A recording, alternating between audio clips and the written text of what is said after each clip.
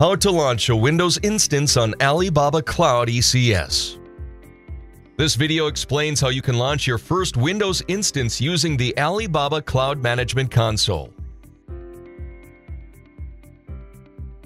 Log into your account and navigate to Elastic Compute Service under the Product and Services section. Click on Overview in the sidebar menu. It displays the list of instances already running. You can click on Buy Instance to purchase an instance from any of the regions, or go on to the next step to create a new instance. Click on Instances in the sidebar menu.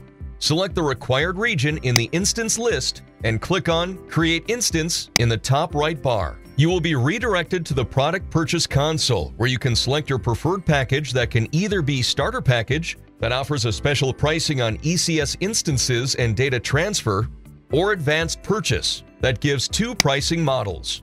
You can either opt for subscription model that can be monthly or yearly, or pay-as-you-go as per your requirements.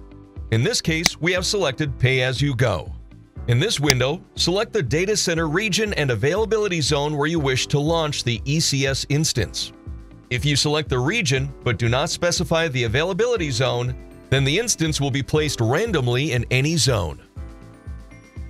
Now you need to choose the instance type that you wish to create. Select the type of generation for your instance from the Generation tabs based on your requirement. Different generation types represent different instance types based on the configuration and computing power used. Next, select network type to launch your ECS instance. It can either be a classic network or a VPC depending on your needs. In a classic network, the IP address is assigned by Alibaba Cloud in a distributed way.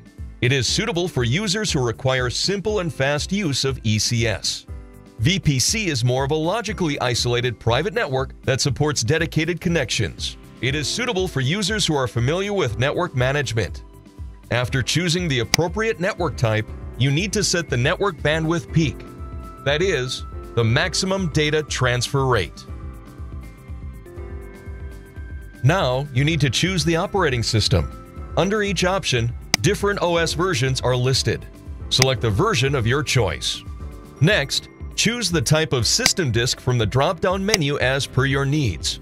You can also add more disks to this list by clicking on Add a Disk. In the next step, you can set up a password for enhanced security, or skip this step to be done later from the Management Console. In the Purchase Plan section, type the name of your instance and set the number of instances you want to launch.